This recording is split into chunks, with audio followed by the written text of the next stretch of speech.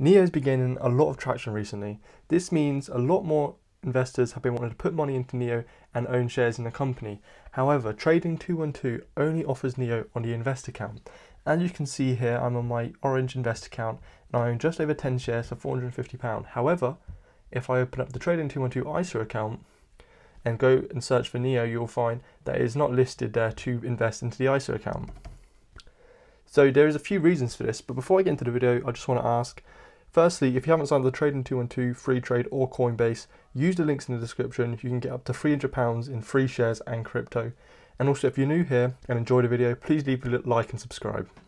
Now, to set the scene, around summer, this is posted in August, so I think it is late July, August, Trading 212 released a notice for people holding ineligible stocks in their ISA account.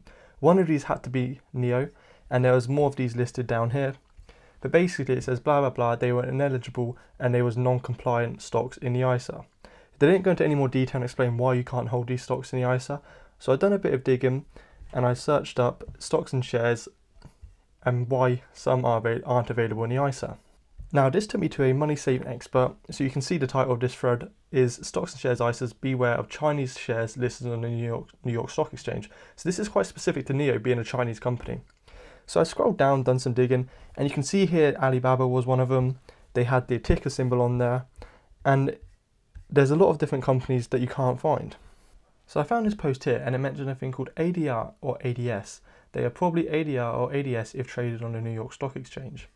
So I was questioning me, so what is this? So people down here are saying you can only hold ADRs in an ISA if the underlying security is listed on a recognised exchange. So it still doesn't explain what the ADR is, so I've done this. I googled it. So this is quite obvious. I inappropriately or misspelled, bad grammar, what is stock ADR means. And it come up with this, American Depository Receipts. So this offers US investors a means to gain investment exposure to non-US stocks without the complexities of dealing in foreign stock markets. This is still quite confusing, it gets quite technical. So basically you own the holding company and you can own shares in it, but the tax complications means it's not available in the ISA for HMRC tax purposes. But this doesn't explain why it's not for NIO.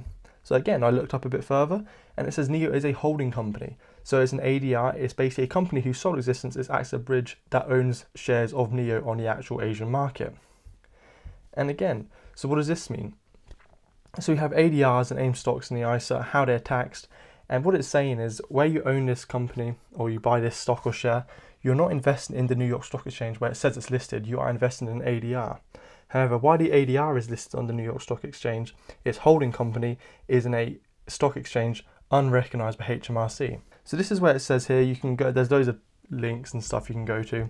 But I went on to the recognised stock exchanges section on the HMRC website. So this is where you can see all the eligible stocks and shares listings and stock exchanges. And as you can see here, has all the different countries where you can do it.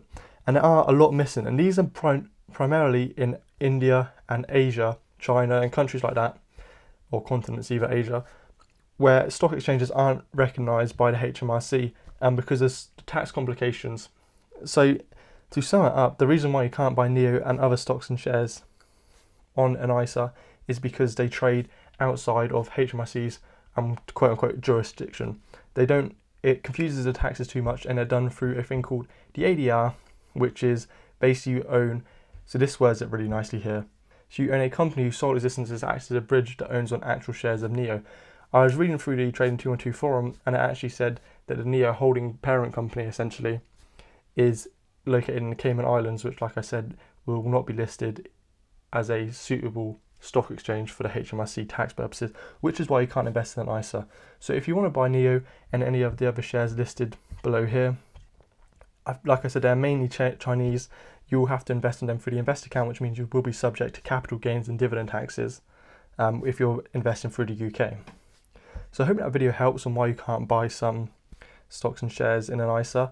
If you have any other questions about 212 or any other kind of stock exchange, I'll be able to look it up and help you. So if you enjoyed the video, please leave a like and thanks for watching.